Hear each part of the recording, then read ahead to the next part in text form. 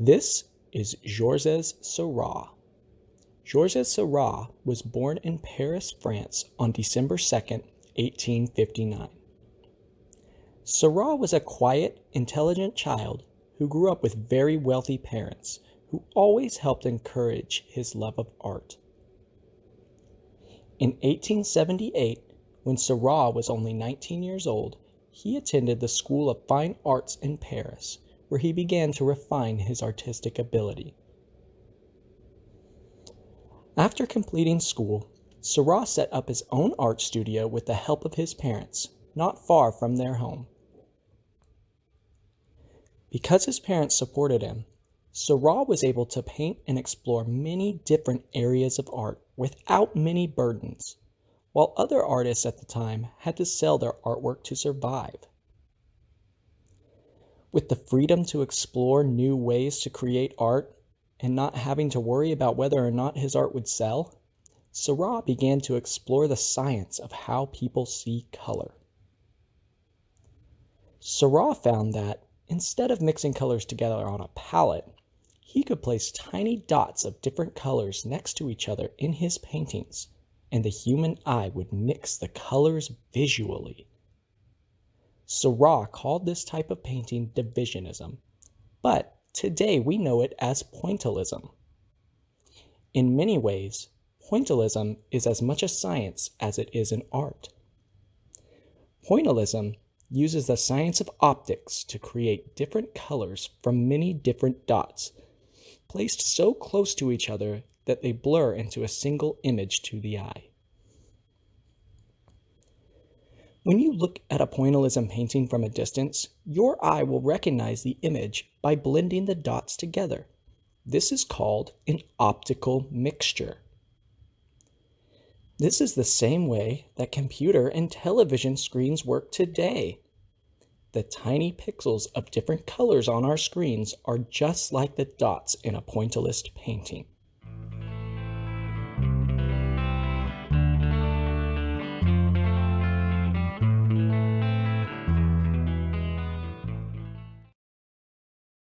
Today, we are going to create our very own pointillism painting based on a painting by Georges Seurat called Seine from the Grande. Seine from the Grande is a landscape painting which shows a river, a large tree, bright green grass, a tranquil blue sky, and a small red sailboat, all formed by placing small dots of color next to one another, which allow our eyes to create the images through an optical mixture.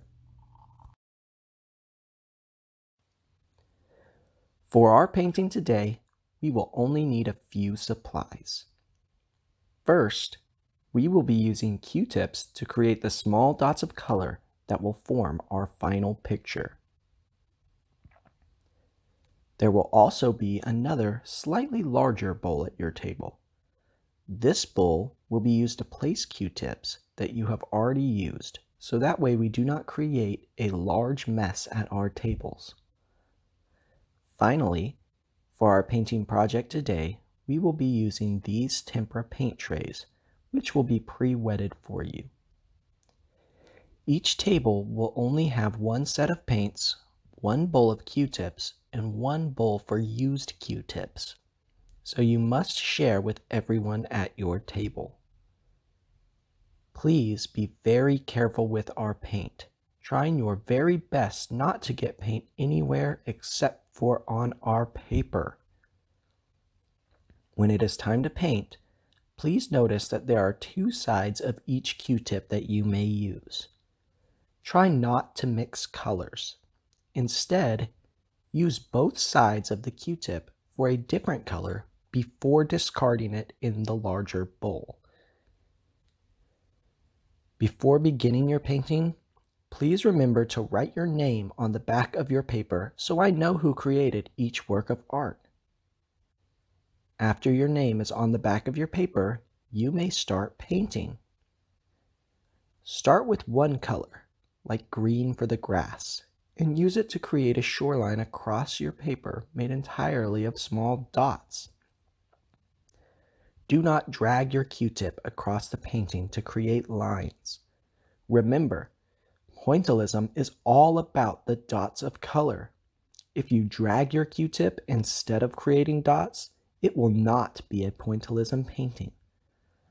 Once you created dotted lines that map out areas like the green grassy shoreline, the blue river, the brown tree, and the blue sky, fill each of these large areas with dots of the same color that you used to map it out. Do this before changing colors. Also, try not to push down too hard when creating dots or getting the paint on your Q-tips. Doing this will make your Q-tips fall apart too fast, create a mess with our paints, and it may even ruin your pointillism painting. Gently laying down our dots helps our Q-tips last longer and makes our painting much neater. After you have placed dots of one color over large areas, you can add another color over it to create optical color mixtures. In my painting, I placed a few small yellow dots in my tree and in the grass in order to change the way we see the colors from a distance.